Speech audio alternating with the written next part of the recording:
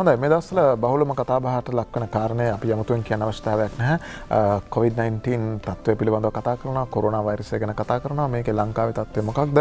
මේකේ ඇත්ත නැත්ත මොකක්ද කියන එක. දැන් බොහෝ වෙලාවට මේ පිළිබඳව තොරතුරු ප්‍රචාරය වීමෙන් නැත්නම් තොරතුරු ජනතාව අතරට යෑමේ නිසි පිළිවෙලක් තාමත් අපි දකින්නේ නැහැ. ඒ නිසා හැමති කෙනෙක් කැමති දෙයක් කියන්න පුළුවන් තත්ත්වයට පත් වෙලා තියෙනවා. මේකට එක හේතුවක් තමයි සමාජ මාධ්‍ය භාවිතය කියන එක.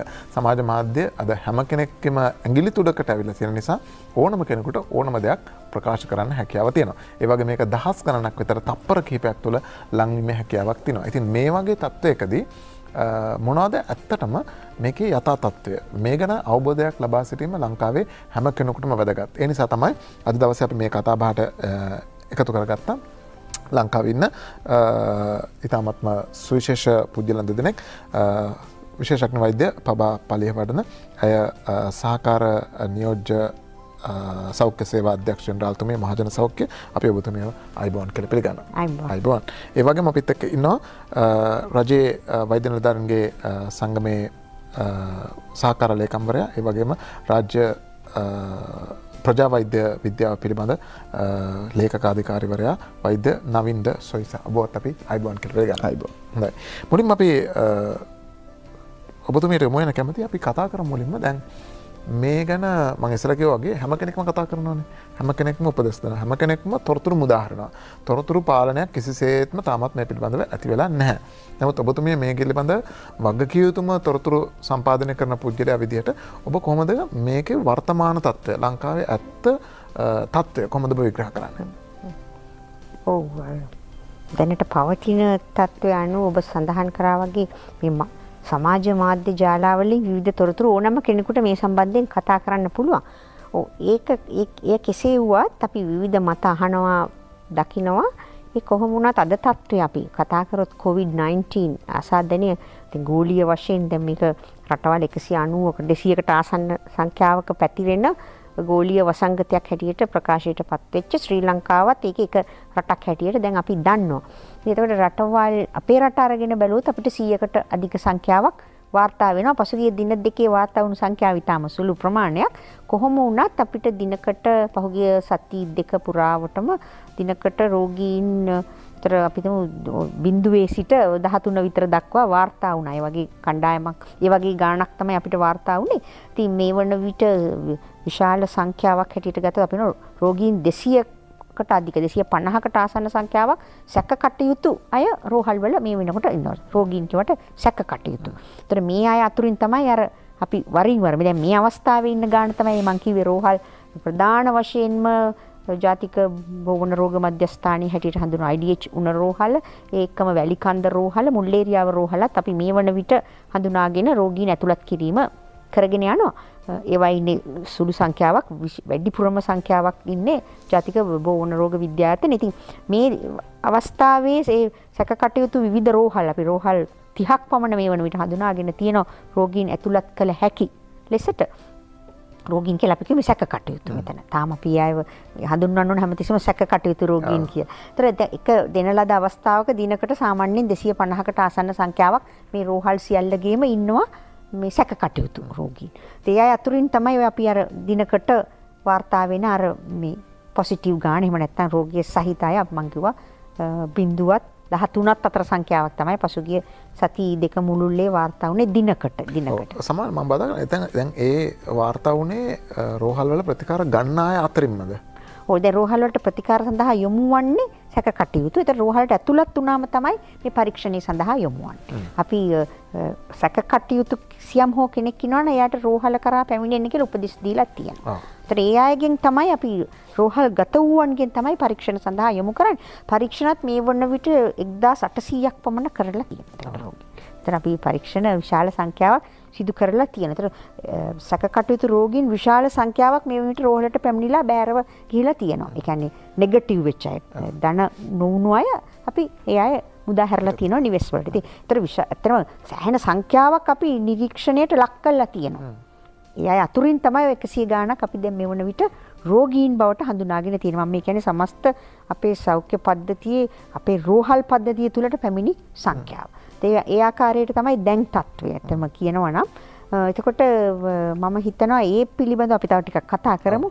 අදට පවතින තත්ත්වය වගේ තවත් මම කියන්න ඕනේ රෝහල් 30ක් රසායනාගාර 5ක මේ පරීක්ෂණ සිදු වෙනවා. ඒ කියන්නේ වෛද්‍ය පරීක්ෂණ ආයතනයේ ඊට අමතරව ප්‍රධාන රෝහල් 4කත් විශ්වවිද්‍යාලයකට. ඒතර ප්‍රධාන රෝහල් 4 කියලා ඇත්තටම 3ක් සහ විශ්වවිද්‍යාල 5ක් වෙන්නේ ඒ ආකාරයට. ඒතර මේ ගාල්ලෙන් ගත්තොත් කරාපිටිය රෝහල, මහනුවර රෝහල, අනුරාධපුර රෝහල. ඒ තමයි රෝහල් 3. ඊට අමතරව වෛද්‍ය පරීක්ෂණ ආයතනයේ සහ මේ ශ්‍රී ජයවර්ධනපුර විශ්වවිද්‍යාලය. ඒතර මේ පරීක්ෂණාගාර දැන් මේ 5ක මේ ක්‍රියාවලිය සිදු වෙනවා. දිනපතා ඒ අය මේ සැකකටයුතු රෝගීන්ගේ සාම්පල පරීක්ෂාවට ලක් කරනවා. හොඳයි වදිතමනි දැන් මේ වගේ අවස්ථාවක එක එක්කෙනා එක එක අදහස් ඉදිරිපත් කරනවා කියලා මම කියවනේ සමහරවම පැටර්න්ස් ගැන කියනවා. මෙන්න මේක තමයි අසවල් රටට ආපු පැටර්න් එක. ඒකෙදී පළවෙනි සතිය මෙහෙමයි, දෙවෙනි සතිය මෙහෙමයි, තුන්වෙනි සතිය වල මෙහෙමයි. ඒතර ලංකාවේ මේක මෙහෙම නම් අර එහෙම වුණා නම් දැන් මේක මෙහෙමයි වෙන්න ඕනේ කියලා. ඒ වගේ එක එක පැටර්න්ස් ගැන කතා කරනවා. මෙහෙම අනාවකි පළ කරන්න ඇත්තටම පුළුවන්ද? ඒ වගේ මේ ඒකේ විද්‍යාත්මක සත්‍යතාවයක් තියෙනවද? ඇත්තටම මුලින්ම ස්තුතිවන්ත වෙන්න ඕනේ. මූලික කාරණය තමයි මම විශේෂම රාජ්‍ය වෛද්‍ය නිලධාරීන් සංගමයේ නියෝජනය කරන හින්දා මම මගේ සමාජිකත්වයට මුලින්ම ස්තුතිවන්ත වෙන්න ඕනේ. ඔබ දකිනවා ඉතාලියේ මේ වෙනකොට වෛද්‍යවරු 37ක් විතර මිය ගිහිල්ලා තියෙනවා. පිලිපීනයේ 9 දෙනෙක්, සමහර වෛද්‍ය කණ්ඩායම් බල්ගේරියා වගේ රටවල සේවාවෙන් ඉවත් වෙමින් තියෙනවා. එවැනි තත්ත්වයක් තියෙද්දි අපේ රටේ සෞඛ්‍ය කාර්ය මණ්ඩලය වෛද්‍යවරුන් ඇතුළු සියලුම සෞඛ්‍ය කාර්ය මණ්ඩලවලට මේ අවදානම අරගෙන ඒ අවදානමට මුහුණ දෙන්න ඉදිරිපත් වීම සම්බන්ධයෙන් ඔවුන් අපි ඇගීමට ලක් කළ යුතු තියෙනවා. ඔවුන් සහ විශේෂම ආරක්ෂක අංශ ලබා දෙන සහාය නිසා තමයි අපි මේ යම් පාලනයක් කරගෙන තියෙනවා නම් ඒ පාලනයට අපි පාදක වෙන්නේ. ඔබ කිව්වා වගේ ඔය පැටර්න්ස් ගැන කතා කරනකොට මුලින්ම මම හිතන්නේ එවැනි පැටර්න් එකක් ගැන කතා කරේ රජීව වෛද්‍ය නායක සංගමය.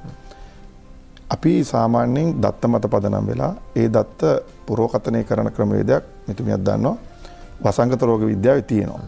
එහෙම විද්‍යාත්මක ක්‍රමයක්. විද්‍යාත්මක ක්‍රමයක් තියෙනවා මොඩලින් කරන. ඒ කියන්නේ මොඩල් කරනවා ඉදිරියේ ફોකස් කරන එක තමයි අපි සියලු දෙනාම ඉගෙන ගන්න ප්‍රජා වෛද්‍ය විද්‍යාවේ මූලධර්මයක් තියෙනවා.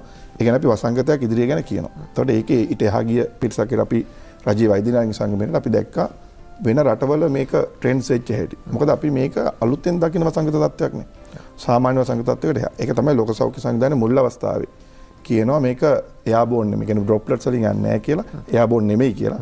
ඊට පස්සේ යම් ප්‍රමාණයකට දැන් කියනවා එයාබෝන් කියලා. ඊට අමතරව තව අය කියනවා තවත් ක්‍රමවේද ගැන කතා කරමින් ඉන්නවා. ඒතර මේක සමහර ඒවා පරීක්ෂණ මට්ටමේ තියෙන. මොකද අපිට මේක ඇවිල්ලාම තියෙන්නේ දෙසැම්බර් 31 තමයි වුහාන් ප්‍රාන්තයේදී මේක වාර්තාවෙන්. ඒතර අපි ආරම්භ කළොත් මාස 3ක් වගේ කරනවා. ඒතකොට විවිධ රටවල විවිධ පරීක්ෂණ නිව් හෙල්ත් ජර්නල් එකේ කියන කාරණා ඒ වගේ කාරණා සියල්ල අරගෙන සම්පින්නනය කළා.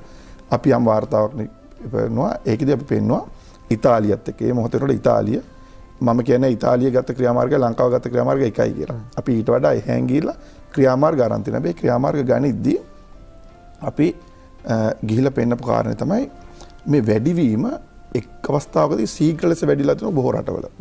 උදාහරණයක් විදිහට අද වෙනකොට ඇමරිකා එක්සත් ජනපදයේ චීනයේ අභිබව ගිහිල්ලා තියෙනවා. හැබැයි අපි අරන් බැලුවොත් එයාගේ පළවෙනි රෝගියා ජනවාරි මාසේ වාර්තා වෙලා තියෙනවා.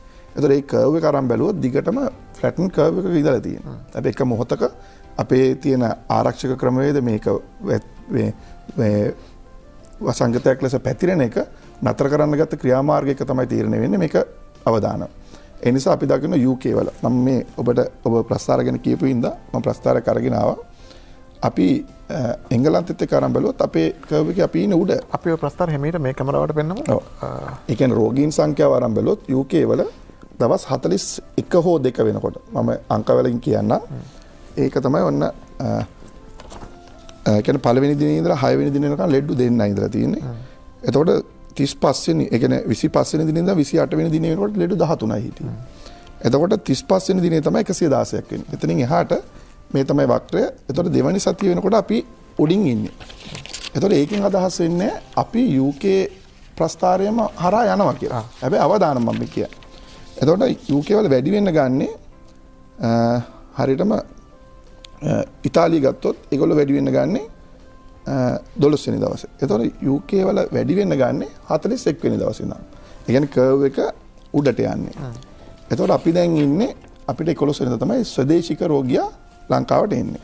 එතකොට මේ තියෙන්නේ UK වල කර්ව් එක 39-41 අතර තමයි ඒකේ වැඩිවීම ආරම්භ වෙන්නේ. එතකොට අපි තාම ඉන්නේ 11 වෙනි දින ගත්තොත් අද 27 වෙනි දිනට දවස් 16. එතකොට අපි මේ දකින්න ප්‍රතිඵලත් එක්ක මම කියන්නේ සතුටු වෙන්න එපාවත් මොකුත් නෙමෙයි. හැබැයි අපි බලන්න ඕනේ අනිත් රටවල වක්‍රත් එක්ක අපේ වක්‍රය මොන විදිහට වෙන්න පුළුවන්ද? ඒ කියන්නේ අනිකුත් රටවල සමාන වක්‍ර බිහි වෙලා තියෙන පහු කාලිනව. ඒ කියන්නේ ඉතාලිය වල ඉක්මනට බිහි වෙනවද නැද්දවත්? චීනේ බිහි වෙච්ච දවසවත් නෙමෙයි මම කියන්නේ. හැබැයි ඒ දවස්වල ලොකු වේගවත් ව්‍යාප්තියක් තියෙනවා. ඒ කියන්නේ අතර පරාසය වෙනස්. එතකොට අපිට අද පුළුවන් වෙලා තියෙනවා ඊයේ පෙරේද දවසේ හිටිය අපිට රෝගීන් 0යි. එතකොට මම දැක්කා බොහොම ලොකු අපි මේකක් ගෙනියනවා අපි රෝගීන් නැද්ද කියලා. එතකොට ඊයේ දවසේ උනට දෙන්නෙක් හිටියා. එතකොට අපි දන්නවා මේ කාලේ 23 වෙනිදා 13 වෙනිදා අපේ වාර්ෂික ක්‍රිකට් ගැටුමකට ගිය පුද්ගලෙක් හිටියා. එතකොට යාගෙන් ව්‍යාප්ත වෙච්ච ප්‍රමාණය පිළිබඳව අපිට නිශ්චිත අදහසක් නැහැ. ඔහුගෙන් එනවනම් එදා එන බැලුවොත් 27 වෙනිදා අද දවසේ තමයි යම් ප්‍රමාණයකට වාර්තා වෙන්නේ. ඒතර අපිට ඒක ගැන යම් කිසි සතුටක් තියෙනවා අද දවසේ වෙනකොට අඩුයි කියලා. මට කියන්න දැන් ඕක ගැන නිශ්චිත ස්ථාවරයක් ඉන්න පුළුවන් දවස් 14යිද 20යිද කියන ගැන. ඒක තමයි මේ සියල්ලම වැඩිපුරම දැන් ගක් රෝගීන් වාර්තා වෙනවනේ සතියකින් පමණ. අපිට වාර්තා වෙච්ච බොහෝ දෙනා දවස් 7ක් ඇතුළත වාර්තා වෙච්ච අය. ඒකට 14ක් යන්න පුළුවන් සමහර අය. ඊටත් එහා ගියපු සමහර අවස්ථාවල් චීන එහෙම දැන් මේ රෝගය ගැන හොයලා බැලුවොත් එහෙම අවුට්ලයර්ස්ලා කියන කට්ටියක් ඉන්න පුළුවන්. ඒ කියන්නේ අපිට තියෙන අත්දැකීම් අනුව දින 14ක් ඇතුළත වාර්තා වෙනවා. අපි වාර්තා වෙච්ච අය මේක සියල්ල අපි ගන්නේ මේ ලෝකයේ අනෙකුත් රටවල් වලට තිබිච්ච තත්ත්වයන් සහ අපේ කී දෙනෙක් ආවද කියන කාරණේ මත.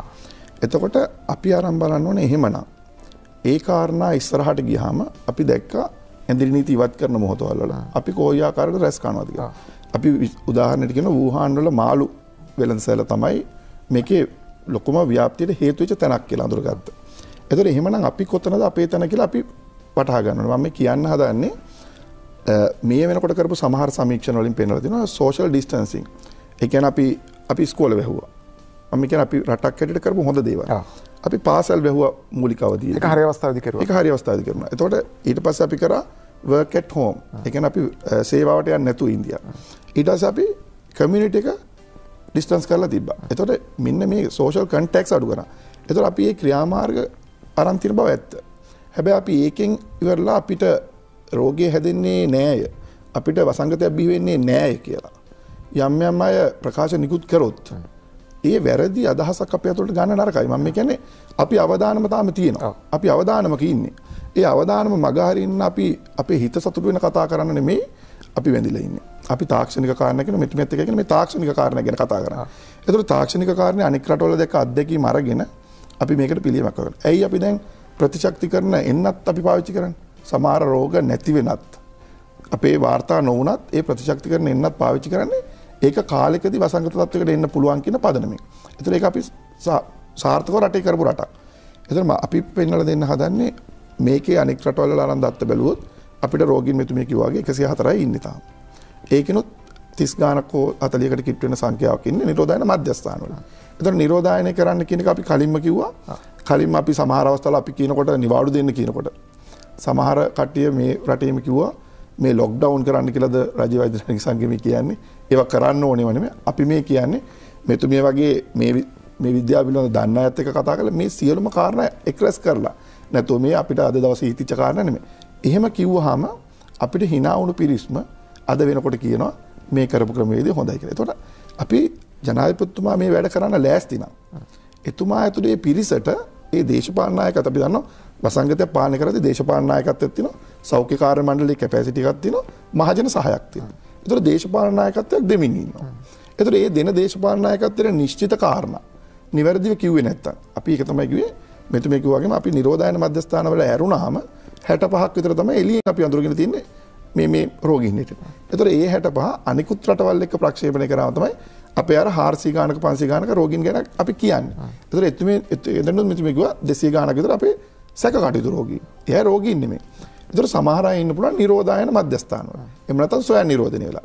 ඒතර එහෙම වෙලා ඉන්නවා නම් ඒ අය සමහරු මේ රෝගයේ විශේෂත්වය තමයි 85ක් විතර මයිල්ඩ් ඉන්ෆෙක්ෂන් එකක්. ඒ කියන්නේ රෝගය හැදිලා හොඳ වෙලා. ඒතර ඒ අය සමහරවිට නිරෝධායනයේ තැන්වලම හොඳ වෙලා ඇති. ඒතර අපි කියන්නේ මේ කට්ටිය සමාජයත් එක්ක ගැටීම ඇති නතර කරන්න ඕනේ. ඒ නිසා තමයි එදා මම අපේ හමුදාපතිතුමත් කිව්වා පොලිසිය මාධ්‍ය ප්‍රකාශකතුමත් කිව්වා අපි 22000ක් විතර අපි ට්‍රේස් කරලා තියෙනවා. ඒ කියන්නේ කන්ටැක්ට් ට්‍රේස් කරලා තියෙනවා. ඒතර අපි යම් ක්‍රියාමාර්ග අරගෙන ඒක නතර කරන් ඉන්නේ ඇයි? ඒ අය එළියට ආවොත් ඒ අයගෙන් කොයි එකකටද රෝගය තියෙන්නේ කියලා කාටවත් හොයාගෙන නැහැ. හැබැයි ඒ අය එළියට එම වළක්වගෙන තියෙනවා. ඒතර මේ සියල්ල කරන්නේ පාලනයක් කරන්න. හැබැයි අද දවස් වෙනකොට අපිට කියන්න පුළුවන් කාරණා තමයි අපි ලබා දීලා තියෙන යම් සහනයන් රජයක් කෙරෙහි ලබා දීලා තියෙන යම් සහනයන් සමහර පිරිස් ඊටාම වැරදි විදිහට පාවිච්චි කරමින් ඉන්නවා. උදාහරණයක් විදිහට ඔසුසල් විවෘත කරන්න කිව්වා. ඔසුසල් විවෘත කරන්න කිව්වා අපේ තරුණ පරපුර ගෙදර තියෙන තමන්ගේ ආච්චිගේ සීයාගේ බෙහෙත් තුණ්ඩු අරගෙන මේක තමන්ට මෝටර් බයිසිකලේ යන අවස්ථාවක් කරගෙන. ඉතින් මේක නෙමේ සමාජ වගකීම කියන්නේ. මේ කාරණේදී සෞඛ්‍ය කාර්ය මණ්ඩල සහ දේශපාලන නායකත්වයේ තමන් කළ යුතු 100ට අවශ්‍ය කරන්නේ 125ක කාර්යය තමයි දැන් ඒ අයට තියෙන්නේ. 175 තියෙන ජනතාවට. ඒතකොට ජනතාව මේක ගන්නේ නැත්තම් වසංගතයක් ඇති වීම නතර කරන්න අපිට අමාරු වෙනවා. ඒ නිසා අපිට කාලයක් අපි එක කිව්වේ අවම වශයෙන් අප්‍රේල් 7 වෙනිදා විතර වෙනකන් කාලයක් අපිට නිරීක්ෂණ මට්ටමක තියාගන්න. මොකද අපි අරන් බැලුවොත් මේ වසංගතය ඇති වෙන්න පුළුවන් ඕනම වෙලාවක අපි නතර කරගත යුතුයි. ඒතකොට ඒ කාලවලදී යම් ලිහිල් කිරීම කරනවා. ඒ ලිහිල් කිරීම කරන්න තමන්ට රංචු ගහෙන්න, තමන්ට සාද පවත්තන්න, තමන්ට මේ ගියේ නැති නෑයන්ගේ ගෙවල් වල යන්න ඒකට නෙමෙයි. මේ සියලු අවස්ථා ලබා දෙන්නේ රජයක් කෙරෙහිට. මොකද අපි සෞඛ්‍ය ක්ෂේත්‍රයේ කාණ්ඩ කෙරෙහිට අපිට තාක්ෂණික කාරණේ කියන වගේම රටක් රජයක් කෙරෙහිට ඒ අයට තියෙන තවත් වගකීම්. එතකොට මේ කාරණා දෙක අතර ගැළපීමක් කරන්න මේ සූදානම්. ඒ ගැළපීම කරද්දී ජනතාව තමන්ගේ කාරණේ තේරුම් ගන්න නැත්තම් අපි හැමෝම දන්නා අපි සංවර්ධනයේ මධ්‍යම මට්ටමේ සංවර්ධනයේ පවතින රටක්. ඒතර සීමා සහිත පහසුකම් තියෙන. ඔබ දන්න එහෙනම් ඇමරිකාව මේ සියලුම පහසුකම් තියෙදි ව්‍යාප්ත වීම කොහොමද? ඒ නිසා අපිට ව්‍යාප්ත වුණොත් ඒ පහසුකම් අපිට අවමයි තියෙන්නේ සීමා සහිතයි. අනිත් අපේ සෞඛ්‍ය කාර්ය මණ්ඩල ලෙඩ වුණොත් අපේ සෞඛ්‍ය කාර්ය මණ්ඩල වල බෑකප් එකක් තියාගෙන අපි මේ වෙනකොට වැඩ කරමින් ඉන්නේ. ඒතකොට අපි මේ වෙනකොට මෙතුමියම දැන් කිව්වා අපි IDH රෝහලේ තිබෙන දැඩි සත්කාරයක පහසුකම් වැඩි කරනවා. මුල් ඒරියාව රෝහල ගන්නවා. ඒතකොට කොතරාවල ආරක්ෂක වෛද්‍ය විද්‍යාපීඨයේ එතන ICU බෙඩ්ස් 70ක් විතර අපිට හදා ගන්න පුළුවන්. ඒ සියල්ල අපි කාරණා හැටියට සූදානම් වෙමින් ඉන්නේ. ඇයි සූදානම් වෙමින් ඉන්නේ? එහෙනම් අපි කවුරු සූදානම් වෙන්න ඕනේ නැහැ මේ කාරණා ඉවර නම්. ICU බෙඩ්ස් හදා ගන්නවා කියන්නේ අර 115ක් ඒ කියන්නේ හැදෙන ලෙඩෙන් සංකූලතාවය තියෙන 115ට ප්‍රතිකාර කරන්න. ඒතකොට අපි ඒකට දැනුත් සූදානම් වෙනවා නම් ඇයි ජනතාව තේරුම් ගන්න නැත්තේ?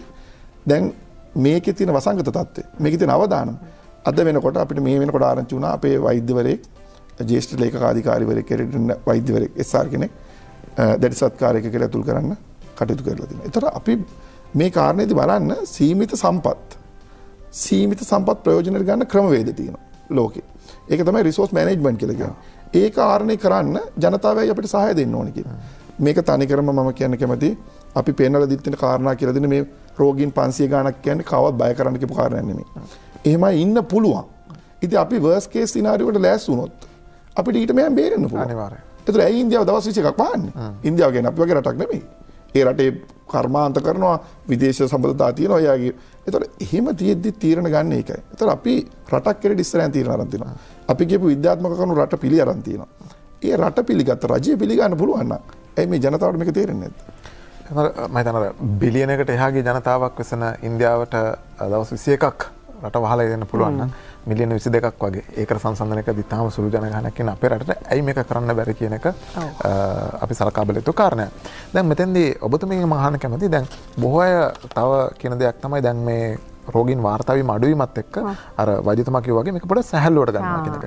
දැන් මෙතෙන්දී දැන් අප්‍රේල් 6-7 කියන දවසක් යම් කිසි දෙයක අපි අනුමානයක් දැන් ඉන්නවනේ මේ දවස් වෙනකොට වාර්තා වෙනවා නම් රෝගීන් වාර්තා වෙන්න ඕනේ කියන එක මේ අනුමානෙ තියාගෙන ඉන්නේ ඇයි කියන එක අපි කියමු. සමහර හිතනවා දැන් ඊයේ රෝගීන් වාර්තා වුණේ නැහැ, පෙරේදා නැහැ, ඊයේ දෙන්නයි. ඒ කියන්නේ දැන් අපිට මේක අප්‍රේල් 7 වෙනකල් ගෙනියන්න ඕනේ නෑ නේද කියලා. හැබැයි අප්‍රේල් 7 කියලා කියන්නේ ඒකට පසුපසට ආපු දවස් 14ක යම්කිසි සිදුවීම් මාලාවක් එක්ක එකතු කරලා ගණනය කළා තමයි මේ කියලා තියෙන්නේ. නැත්නම් ඒක අප්‍රේල් 7 අවුරුද්ද කන්න නෙවෙයි කියන එක තේරුම් කරගන්න අපි. දැන් ඔව් ඒක තමයි දැන් ඔය දැන් බොහෝ වෙලාවට ප්‍රශ්න නගන අය දැන් නවීන් කියපු එකට දැන් දැඩි සත්කාර ඒකක තියනවද කියලා අපෙන් ප්‍රශ්න කරනවා. දැන් අපෙන් ප්‍රශ්න කරනවා කොච්චර තියනවද කොච්චර ඇඳන් තියනවද දාන්න පුළුවන්ද ලක්ෂයක් එකපාර ආවොත්. නමුත් මේ ප්‍රශ්න කරන්නේ මම හිතන්නේ සාමාන්‍ය ජනතාව නැතුව මේ වෛද්‍ය කාර්ය මණ්ඩලය නෙමෙයි.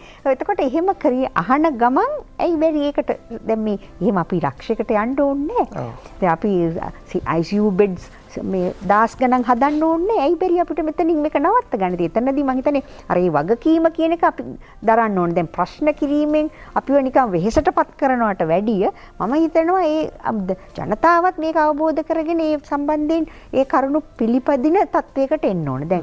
දැන් ඔබ කිව්වා දැන් සුළුවට තකන්න බෑ. දැන් මම කතා කරේ මේ දැනට වාර්තා වෙන රෝගීන් ගණන.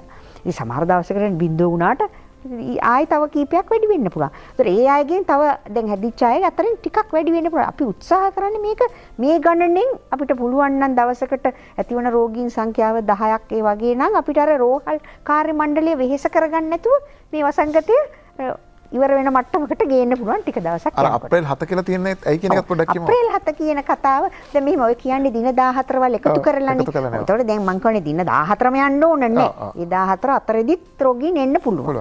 එතකොට අර ඉන්න සංඛ්‍යාවේ ඔක්කොටම හැදෙනවා කියුණලා හිතුවොත් නේ දැන් එක්කෙනෙකුට පුළුවන් රෝගය බෝ කරන්න 2.5ක් 3යි. ඒ වගේනේ අපි කියන්නේ හොඳයි. එක්කෙනෙක් අපි රෝගීන් 3 දෙනෙකුට තව 3 දෙනෙක් හදනවා නම් ඒ රෝගී පුද්ගලෙක් තව 3 දෙනෙකුට රෝගිය ව්‍යාප්ත කරනවා නම් ඒ සංඛ්‍යාව වැඩි වුණාම විශාල සංඛ්‍යාවක් එකතු වෙන්න පුළුවන්. නමුත් අපි දැන් ක්‍රියාමාර්ග අරන් තියෙනනේ ස්වයං ඒ කියන්නේ නිරෝධායන මධ්‍යස්ථාන. ඒතර මේ නිරෝධායන කටයුත්තට මෙතනදී දහමුදාව පොලිසිය අනිකුත් එතකොට ආරක්ෂක අංශ සියලු දෙනාම බුද්ධ්‍යාංශ එකතු වෙලා මේ කාර්ය කරන හන්ද මේ සෞඛ්‍ය අමාත්‍යාංශයට හැකියාවක් ඇති වෙලා තියෙනවා මෙයා අඳුනාගෙන ගෙවල් වල තියා ගන්නත්. එතනත් ලොකු කාර්යභාරයක් සිදු වෙනවා. දැන් ඒ වුණාට ප්‍රශ්න කරන්නේ මේ එක්කෙනෙක් කොහේ හරි දැන් මෙයා ඉන්නවා මෙතන මේ දවස් ටිකේ ඉඳන් මේ දවස් ටිකට ආපු ටිකට මොකද වුනේ කියලා අපෙන් ප්‍රශ්න කරාට හැබැයි මේ අය කෙරෙහි සුවිශේෂී වූ අවධානයක් සෞඛ්‍ය කාර්ය මණ්ඩලය එක පැත්තකින් සෞඛ්‍යවාදී නිලධාරී මහජන සෞඛ්‍ය පරීක්ෂකතුමා. ඉතින් මේ අය කරන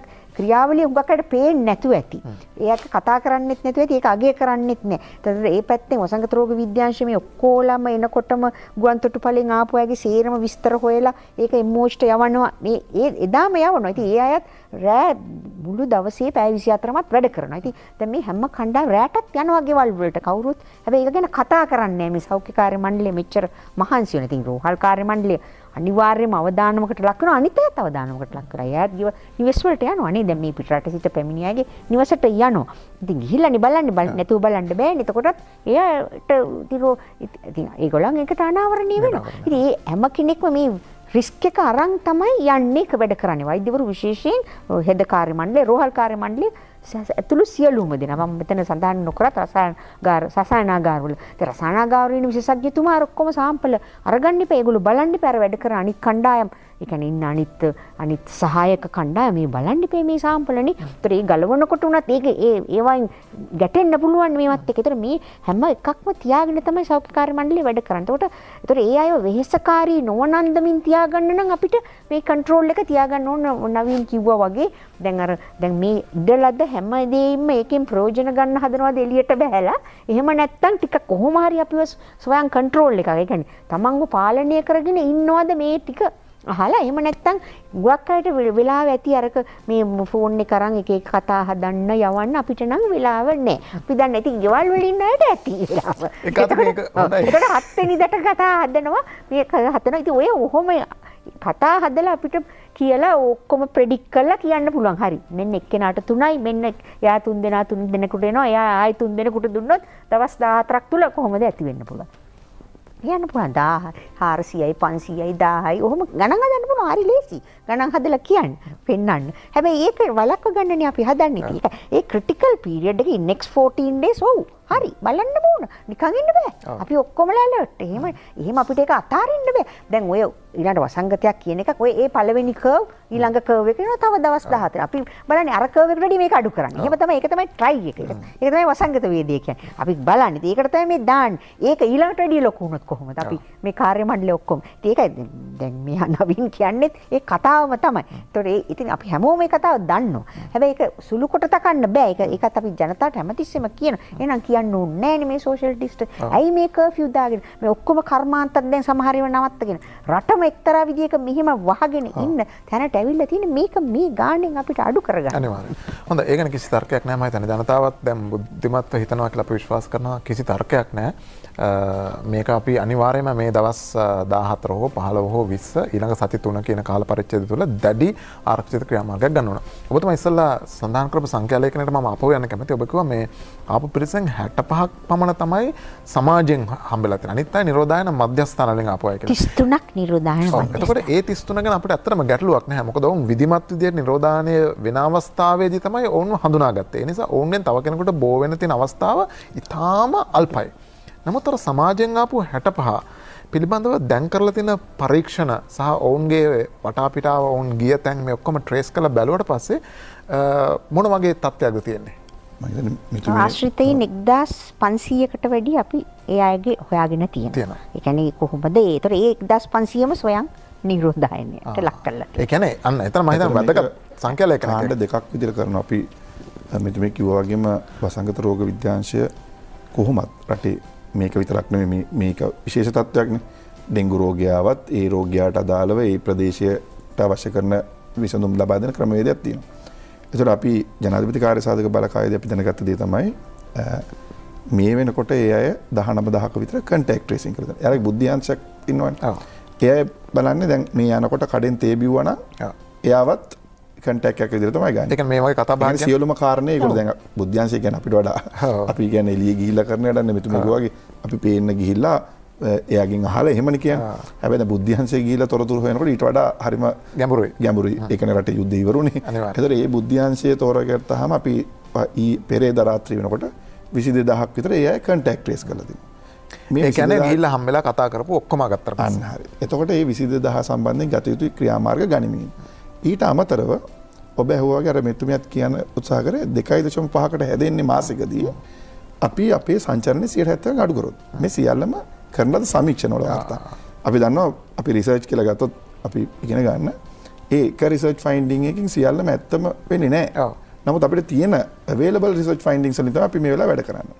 ඒක තමයි මේ ගණනය කිරීම කරන්නේ. ඒ ගණනය කිරීම වල තමයි එන්නේ මේ කාලේ 50% සංචරණය අඩු කරොත් ඔහුට පුළුවන් ඒ කියන්නේ ඔහුට රෝගීන් හදන්න පුළුවන් මාසෙකින් 15 දිනයි.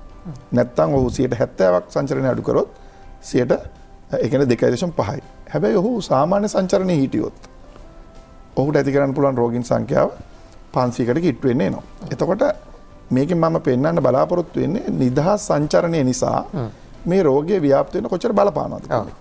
ඒක තමයි මේ සියලුම රටවල් උත්සාහ කරන්නේ ලොක්ඩවුන් කරනවා කියනවා කර්ෆියු කියනවා විවිධ නම් වලින් කියලා මේ කරන්න හදන නිදහස් සංචරණය නතර කරනවා. මොකද ඒක තමයි මේ වෙලාවේ මේ අපේ මෝඩ් ඔෆ් ට්‍රීට්මන්ට් වගේ කියන්නේ ප්‍රිවෙන්ෂන් එකට ට්‍රීට්මන්ට් එක වෙලා තියෙනවා. අපි මොකද විශේෂයෙන්ම අපි වැක්සින් එක වගේ. අපි දැන් මේ වෙලාව අපි කතා කරන්නේ නිවාරණ සෞඛ්‍ය ගැන. මම මේ කියන්නේ ප්‍රෝහලේ කරන ප්‍රතිකාරය ගැන නෙමෙයි. ඒතර මේ වෙලාවේ මෙතුමිය කිව්වා වගේ අපි ICU බෙඩ් ගන්න නෙමෙයි හොයන්න ඕනේ. අනිවාර්යෙන්. අපි කොහොමද මේක නතර කරගන්නේ කියලා. ඒ වගේම තමයි අර මුඛාවරණ ගැන වෙලා තියෙන කතාවත්. දැන් හැමෝම මුඛාවරණයක් කිල්ලුවාට ඒ කී දෙනෙක් අත් හොදනවද? ඒ කී දෙනෙක් මීටර එක දුරස්ත භාවය තියා ගන්නවද? ඒ කී දෙනෙක් මේ පොළොවල් අත ගන්න නැතුව අනවශ්‍ය ඇල්ලීම් නතර කරනවද? කී දෙනෙක් නහයකට අල්ලනවද? ඒක වෙලා තියෙන්නේ අපේ සමාජයේ පුරුදු වෙලා තියෙන විදිය තමයි කාට හරි වගකීම් පවරන්න පුළුවන්. මාස්ක් නැහැ. රජය දුන්නේ නැහැ. හිඟයි. එතකොට මගේ වගකීම ඉවරයි. දැන් මාස්ක් එක දැම්මම ඔක්කොම ඉවර වෙනවද? අපි දකිනවා මාස්ක් එක දාගෙන මාස්ක් එක අල්ලනවා. පාත් කරනවා. නැවත අල්ලනවා. ඒක තව කෙනෙක්ව අල්ලනවා. බබාවත් අල්ලනවා ගෙදර. මාස්ක් අනිත් රීයුසබල් මාස්ක් නෙමෙයි මේ තියෙන්නේ. එතකොට මේ මාස්ක් එකක් දාලා මේකෙන් විසඳන්න හදන්නේ ලේසිම ක්‍රමයකට. අපි පුරුදුලා තියෙන එහෙමනේ. ලේසිම ක්‍රමෙන් ලෙඩෙන් ගොඩ යනවා. ඒකට ප්ලාස්ටරයක් විතරයි. ඔව් ඒ ලේසිම ක්‍රමය දන්නවා නම් අපි මේ දන්න සාත්‍තරින් අපි දන්න විද්‍යාවෙන් අපි කියන මාස්ක් එකක් දාගෙන ඉන්න. එහෙනම් අපි ජනාධිපතිතුමාගෙන් ඉල්ලන්නේ නැහැ රට ලොක්ඩවුන් කරන්න හරි රටට කර්ෆියු දාන්න හරි ඉල්ලන්න ඕනේ නැහැ. එහෙම නෙමෙයි මේ විද්‍යාව තියෙන්නේ. විද්‍යාවේ තියෙන මේ සියල්ල එකවර කරන්න. මේ කම්බිනේෂන් එකක් ආවම තමයි කියන්නේ ඒගොල්ලෝ 66ක ඉන්ෆෙක්ෂන් රේට් එකක් 1.4ට ගේන්න පුළුවන් කියලා. මේ එකතුවට. ඒක තමයි අපි සමහර 66.0 ඒ කියන්නේ ඉන්ෆෙක්ෂන් රේට් එකක් කරපු රිසර්ච් එකේ හොයාගෙන තියෙන්නේ ඕස්ට්‍රේලියාව වල 166ක රේට් එකක් තියෙනවා නම් ඉන්ෆෙක්ෂන් රේට් එකක් ඒකේ ඒ තිබිච්ච රේට් එක 1.4ට ගේන්න පුළුවන් අපි මේ කම්බිනේෂන් එකේ. ඒතර අපි මේ කම්බිනේෂන් එකම කරමින් ඉන්නේ. හිතන රටක ගුවන් තොටුපළ වහනවා කියන එක. ඔව්. ලේසි තීරණයක් නෙමෙයි. අපි අරන් තියෙනවා. එතකොට එහෙම අරන් තියන්නේ ඇයි කියලා මේ ජනතාව හිතනවා නම් ඉතා සරලව අර එක්කෙනෙක්ගෙන් 500 හදනවා වෙනුවට එක්කෙනෙක්ගෙන් 2.5කට මාසිකද හදයි. අපි කතාව වෙන්නේ මේ කර්ව් එක ෆ්ලැට් කරගෙන එන ඊළඟ කර්ව් එක අඩු කරගෙන යන ක්‍රමවේදයක්. නැත්නම් මේ අද දවසේ ඇවිල්ලා අපිට මොකක් හරි කකුලක් තුවාල වෙලා ඒක මැහුම් දාලා බෙහෙත් දාලා සතියකින් හොඳ වෙනවා කියන එක නෙමෙයි මේ. මේක ඊට වඩා යාගිය වසංගත වේදී ප්‍රශ්නයක්. ඒතකොට මේකේන කර්ව්ස් අඩු කර ගැනීම. ඒකට තමයි මේ උත්සාහ කරන්නේ. ඒක තමයි අපි අර අනිත් වක්‍ර පෙන්නමින් පෙන්නලා දෙන්නේ මේක ලේසි තත්වයක් නෙමෙයි. අනෙක් රටවල් වලට ලේසි වුණ නැත්තම්. ඔව්. ඉතාලිය කියන්නේ ඉතා හොඳ සෞඛ්‍ය දත්ත තියෙන රටවල්. ඒවට විශාල මුදල් වියදම් කරන රටවල්. ඇමරිකාව කියන්නේ ඉතාම හොඳ සෞඛ්‍ය පවත්වන රටවල්. අද වෙනකොට අපේ එංගලන්තයේ ඉන්න අපේ ට්‍රේනිස්ලා කියන්නේ අපේ පුහුණුවට ගිය වෛද්‍යවරු. එයා ඉල්ලනවා ලංකාවට එන්න. ඔබ කවදාවත් අහලා තියෙනවද රෝගිකින් බේරෙන්න ලංකාවෙන් යන්න හදපු යුගයක් මිසක් ලංකාවට එන්න හදුවා. ඒතකොට පැහැදිලි අපි මේ කණ්ඩායමක් එකතු වෙලා සාර්ථකත්වය කරා යමින් ඉන්නවා. හැබැයි සාර්ථකත්වය කරා යන ගමනින් හිතෙන්නේ ඔබ දන්නවනේ ඉබ්බගේ ආවගේ රේස් එක. හාව ඉස්සරහන් දුවගෙන ගියයි කියන එක අදහස් නැහැ. හාව දිනුම් කියලා. හාව මොකද හිතුවේ? හරි අපි දැන් දිනුවා. එයා මග නිදිය ගත්තා. ඒතකොට ඉබ්බා ගිහිල්ලා අපි තුන් වෛරස් එක ඉබ්බා ගිහිල්ලා ඉබ්බා ඉස්සරහට ගිහලා දිනුවා. ඒතකොට අපි මේ ජනතාව කරමින් ඉන්නේ අපි අනවශ්‍ය ලෙස දැන් ලෙඩු බිඳුවයිනේ. අපි දැන් බේරුණා. හැබැයි ඒ අතරේ මහනවා ICU බෙඩ් කීයක් තියෙනවද කියලා අහනවා. මේක මේ තියෙන කන්ට්‍රොවර්සි එක. ඒ කියන්නේ ඒ අයත් දන්න මේක අනිත් රටවල් මොකද මේ පොඩි අය නෙමෙයිනේ හැමෝම අතේම දුරකථන ඇත්තනවා.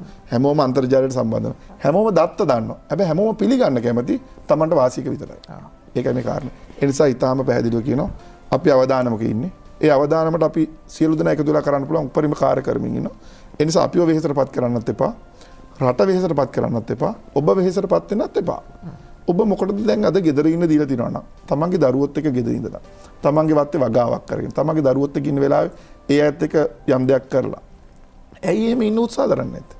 අපි එහෙම නොකරන ප්‍රමාණයට අපි පුරුදු වෙලා තිනවා මොකක් හරි දෙයක් කරගෙන පාරට බැලලා කාත් එක්ක කතා කර කර ඉන්න.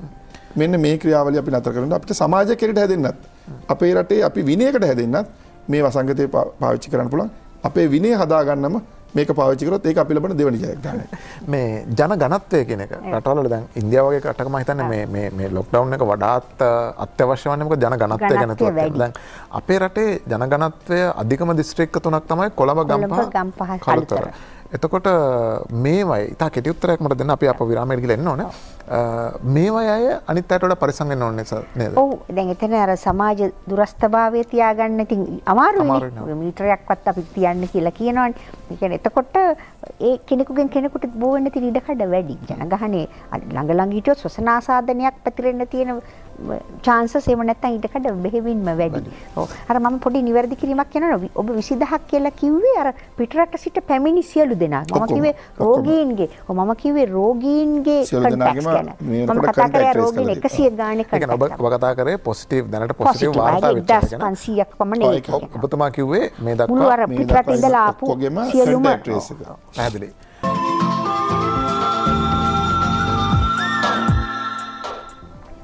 සමාජ වගකීම කියන එක කොයිතරම් බරපතලට ගන්න යුතුද කියන එක සඳහා පමණක් මම මේ උදාහරණයක් කියනවා. සාමාන්‍යයෙන් එකම දෙයක් හොද මඩේ දාන්න නරකයි. නමුත් දැන් අපි දන්නවනේ ඉතාලියෙන් පිරිසක් ආවනේ. දැන් ඉතාලියෙන් පිරිසක් ආපු වෙලාවේ තමයි ලංකාවේ මේ ප්‍රශ්නෙට ගොදුරුනේ අත්‍තරම කරනවා. ඒ දක්වා අපි බොහොම සුරක්ෂිතව හිටියා. දැන් ඒ ආපු පිරිස මේ කියපු සමාජ වගකීම ඉටු කළා නම් අද ලංකාව ලොක්ඩවුන් වෙන්නෙත් නැහැ, කර්ෆියුත් නැහැ, දිරි නීතියක් නැහැ, මොකුත් නැහැ. සාමාන්‍ය ජන ජීවිතය යන්න තිබුණා. නමුත් අපිට එක තැනකදී වැරදුනා. මම ඒක මතක් කරේ ආපහු ඒක හොද මඩේ දාන්න නෙවෙයි සමාජ වගකීම කියන එක කොයිතරම් බරපතල සාධකයක්ද කියන එක මතක් කරන්න. දැන් මෙහෙම තාමත් ඉන්නව නේද? ඒ කියන්නේ ප්‍රෝහල් පද්ධතියට ආපු නැති සම විශේෂම මාර්තු 10 වෙනිදා දක්වා ඉතාලියෙන් හරි එහෙම විදේශගත වෙලා ආපු තාමත් එහෙම අය මං දන්නේ දැන් අපි බුද්ධයන් සත්ව වෙන පොලිසියට ඒත් තාම සමහරවිට සමාජයේ ඔව් හැබැයි බොහෝ දෙනා දැන් අංශ 4-5ක් ශාස්ත්‍රීය ක්‍රියාත්මක වෙන හන්ද බොහෝ දෙනා සොයාගනු ලැබුවා. හැබැයි දැන් මේ වන විට ඔවුන්ගේ දින 14 බොහෝ දෙනාගේ ඉක්ම ගිහිල්ලා. දැන් අපි ඇත්තටම එයාපෝට් එක වහපු දවසේ ඉඳන් අද වෙනකොටත් දින 14ක් දැන් ගිහිල්ලා. දැන් මේ කාලය තුල පැමිණි අයගේ එයාපෝට් එකෙන් පැමිණි අයගේ විස්තර දැන් ඇත්තටම අපිට ගොඩක් තියෙනවා. ඒ වගේ මෙයාගේ මේ රෝගයක් වැළඳෙන්න තියෙන දින 14 කාලය මේ දැන් මේ වෙනකොට ගෙවිලා අද දිනේ වෙනකොට ගෙවිලා. හැබැයි එහෙම කියලා අපිට බලාගෙන ඉන්න බෑ. මොකද අපිට ඒ අයගෙන් යම් කිසි හේකින් සුළු රෝග තත්ත්වයක් එහෙම තිබුණා නම් හැබැයි අපි මේ වෙලාවේ තව එකක් මතක් කරන්න ඕන සුළු හෝ ශ්වසන ආසාදන තත්ත්වයක් තියෙනවා නම් මේක ප්‍රදේශයේ සෞඛ්‍ය වෛද්‍ය නිලධාරී සෞඛ්‍ය බලධාරීන්ට කියන්න ඕන. ඒ අය තීරණය කරයි ඔහු මේ රෝහල් ගත කළ යුතුද නැද්ද කියලා. දැන් ඔබ ඇහුවනේ සාමාන්‍ය ශ්වසන ආසාදනයකුයි කොහොමද මේ දවස්වල වෙන් කරගන්නේ කියලා. ඒක මම සරලව කිව්වොත් එහම අපි කතාව කරේ වැඩසටහන පටන් ගන්නකොට කිව්වනේ ඔබ. ඒ කියන්නේ කැස්සෙන් බිරිස්සාව උණ හැදුනොත් මේ වෙලාවේ සාමාන්‍ය කැස්සෙන් බිරිස්සාව උණ හැදුනොත් මොනවද කරන්න ඕනේ කියලා. ඔව් කරන්න ඕනේ. ඒතර උණ කැස්ස තියෙනවා නම් වහාම ඒ පළාතේ සෞඛ්‍ය වෛද්‍යධාරීගෙන් උපදෙස් ගත යුතුයි. ඒ අනුව ඔහුට ඔයාලට පුළුවන් ඇම්බියුලන්ස් රථයක් යොදවන්න රෝහලක් කරා ගෙන යාවට. ඉතින් ඒ தත්ත්වය අපි මතක තියාගන්න ඕන. නමුත් අපිට හැදෙන සුළු සෙම්බිරිස තත්ත්වයක් බලන්න පුළුවන් ගෙදර. හැබැයි ඒත් අපි කිව්වනේ ගේ ඇතුළේදීත් එයාට හැදිලා කියලා දැනගත්තා නම් අර පරතරය ඇතුව ක්‍රියා කරන්න වෙන් වෙලා හුදකලාව ඒ අත්සේදීම ඒ කටයුතු කෙරෙහි විශේෂ අවධානයක් යොමු කරගන්න. ඒ වගේම කිවිසුම් කැස්ස යන විට අපි බලාපොරොත්තු වෙන මේ විස බීජ එළියට යන එක අවම කරන්න ඒ ටිෂු භාවිතය. ඉතින් මේවත් එක්ක මේ සමාජ වගකීමකුත් තව පැත්තකින් මට මතක් වෙනවා අර පාරේ කෙල ගහන ඒවා. දැන් ඒවත් අපිට නවත්ත ගන්න පුළුවන් නම් මේ වෙලාවේ ඇත්තටම හොඳ අවස්ථාවක්. ඇත්තටම මමත් දැකලා තියෙනවා බුලත් කෙල ගහනවා බස් එකේ එළියට උඩින් එහෙම. ඒකට බුලත් කෙල වුණත් මොනවා වුණත් අපි මේ පාරක්නේ අපවිත්‍ර කරන විස බීජත් සමගනේ ගොඩක් ශ්වසන ආසාදන වළක්ව ගන්න පුළුවන් ඒ ක්‍රමවේදයට අපි නතුවොත් මේ කියන්නේ ක්ෂය රෝගය, ඉන්ෆ්ලුවෙන්සා අනිකුත් ශ්වසන ආසාදන. ඉතින් දැන් මේ වගේ රටේ තියෙන අනිත් රෝගත් අඩු කරගන්න පුළුවන් වෙනවා මෙවැනි ඒ කියන්නේ මම හිතන්නේ මොකද එක මේ ඩිසිප්ලින් එකකට ආවොත් විනයක් හදාගත්තොත් ඒක අපිට මේ වෙලාවේ වැදගත් වෙනවා. ඉතින් නැවත නැවතත් අපි හැමතිස්සෙමත් මතක් කරනවා මේ කොහොමද මේ අපි මේ සෞඛ්‍ය සනීපාරක්ෂක ලෙස මේ ශ්වසන ආචාර ධර්ම කියනවත් අපේ ජීවිතයට එකතු කරගන්න. එතකොට ඒක මම හිතන්නේ ඒක මේ වෙලාවේ මතක් කරනවා. මොකද ඔබ මුලින්ම අහපු ප්‍රශ්නේනේ කොහොමද ශ්වසන ආසාදනයකින් වෙන් කරන්නේ? එච්චරම ලේසි වෙන්නේත් නෑ. දැන් සාමාන්‍ය ශ්වසන ආසාදනයකට උනක් තියෙන්න පුළුවන්, එම්බිරිසාවක් තියෙන්න පුළුවන් උගුරේ. ඒක තමන් නිර්ණය කරනවට වඩා හොඳ වෛද්‍යවරයෙක් නිර්ණය කරනවා. වෛද්‍ය. අර එතකොට ඉතිහාසය ගැනත් චුට්ටක් හිතන්න වෙනවනේ පිටරට ඉඳලා ආපු කෙනෙක් එහෙම නැත්නම් ආපු අයත් එක්ක සම්බන්ධයක් තිබුණාද ආපු අය ඉන්න තැනක මොකක් රැස්වීමකට ගියාද සාදයකට ගියාද දැන් මේ කරුණුත් හිතට ගන්න වෙනවා. ඒ අනුව තමයි වෛද්‍යවරයා තීරණය කරන්නේ ඔහු රෝහලකට ඇතුළත් කළ යුතුද නැද්ද කියන එක. මොකද අපිට ඒකත් අවශ්‍ය වෙනවා. දැන් අර කොයි වෙලාවටද ගෙදර ඉන්න ඕනේ. දැන් මිනිස්සු ප්‍රශ්න කරයි. අපි බලමු ඒ අයට කොහොමද උදව් කරන්න කියලා අපේ සෞඛ්‍ය වෛද්‍යාරීත් සමග. හොඳයි අපේ කාලේ ඉක්ම ගිහලා තියෙන හැබැයි එක කෙටි උත්තර දෙන්න. මේ තත්ත්වය පාලනය කිරීමත් එක්ක ඉන්ෆ්ලුවෙන්සාත් පාලනය වෙලා තියෙන්නේ. ඉන්ෆ්ලුවෙන්සා පාලනය වෙනවා මේකත් එක්ක. ඒක තමයි. ඒක ස්වභාවයෙන්ම වෙනවා. නිරන්තරයෙන්. හරි. ඒකම තව අවසාන වශයෙන් අපි කියමු දැන් අපි අහලා තියෙන වෛරස් ගැන අධ්‍යයනය කරාම නිකන් සාමාන්‍ය අධ්‍යයනයක් කරාම මේ වෛරස් එකකට හැකියාවක් තියෙන පරිණාමය වෙන්න. එහෙම නැත්නම් වෙනස් වෙන්න හැකියාවක් තියෙනවා. ඒක දේශගුණය, කාලගුණය මේවත් එක්ක වෙනස්ලා කාලාය අද්දිත් වෙනස් වෙන්න පුළුවන්. කියන්නේ අද තිබ්බ වෛරසය හෙට වෙනකොට වෙනත් තත්යකට පරිණාම වෙලා කියලා. ඒ නිසා දැන් තාම මාස 3යි මේ වෛරසය ගැන අපි අධ්‍යයනය කරලා තියෙන්නේ. මේක දැන් එහෙම වෙනස් වීම පරිණාම වීමේ ලකුණු අපි අඳුරගෙන තියෙනවද? මේ වෙනකන් අඳුරගෙන නැහැ. හැබැයි මම කියන්න ඕන එක තමයි මේ කොරෝනා වෛරස් කියන්නේ මේ අලුත් එකක් නෙමෙයි. කලින් ඉඳන් තිබිච්ච එකක්. නව කොරෝනා එක තමයි මේ අලුත් එක. හියුමන් කොරෝනා වෛරස් කියන එක තියෙනවා. සාමාන්‍යයෙන් අපි මේ ICU එකකවත් මම මේ මයික්‍රෝබයොලොජි කියන ශුද්ධ ජීව විද්‍යාව පිළිබඳ මහාචාර්යවරුන් යවම කිව්වේ ඒ අය අඩු ගන්න ඒ කියන්නේ ICU එකකවත් මේක ටෙස්ට් කරන්න අවශ්‍ය නැහැ. ඒ තරම් ගැටලුවක් නැති වෛරස් එක. හැබැයි කොරෝනා වෛරස් එකේ මියුටේෂන්ස් ඒවා තමයි SARS ඒ දිගටම ආපු ඒවා ඒ මියුටේෂන්ස්. ඒ මියුටේ කියන්නේ ඔබ අහුවා වගේ අර පරිණාමණය. එතන පරිණාමණය වීමත් සමග තමයි මේකේ වර්ස් කේස් එක එන්නේ. ඒතර අපිට කියන්න බෑ තව මාස 10කින්ද 12කින්ද අවුරුදු 2කින්ද එහෙම නැත්නම් තව මාස 2කින්ද ඒකයි අර උෂ්ණත්වය වැඩි උෂ්ණත්වය අඩු සීතල කතන්දර වෙනස් වෙන්න පුළුවන්. ඒ සියල්ල වෙනස් වෙන්න පුළුවන්. ඒක මම කිව්වා අපි රෝග ගැන කරන ප්‍රක්ෂේපණයන් රටේ තත්ත්වයන් එක වෙනස් වෙන්න පුළුවන්. ඒක අපිට අනාගතයේ දවසක කියන්න පුළුවන් මෙන්න මෙහෙමයි වුනේ කියලා ඒක සමීක්ෂණ කරලා. හැබැයි මේ නොකර අපිට කියන්න බෑ. ඒ නිසා තමයි අපි ප්‍රධානම ක්‍රියාවලිය අපි අරන් තියෙනවා. මේ වෙනකොට තියෙන සමීක්ෂණ දත්ත එකතු කරලා සාමාන්‍ය අපි එක සමීක්ෂණයකින් දත්ත අරගෙන කරන්නේ ඇමරිකාවේ එංගලන්තේ ඔක්කොම කරපු දත්ත ටික එකට අරන් බැලුවාම අපිට පේන ටික තමයි සෝෂල් ඩිස්ටන්සින් කියන එක. කියන්නේ සමාජය අතර තියෙන මේ සංචරණ හැකියාව අඩු කරලා දුරස්ථභාවය පවත්වා ගැනීම මේකෙදි ප්‍රධාන ප්‍රිවෙන්ෂන් මෙතඩ් එක. ඒතකොට ඒක අපි ප්‍රැක්ටිස් කරනවා.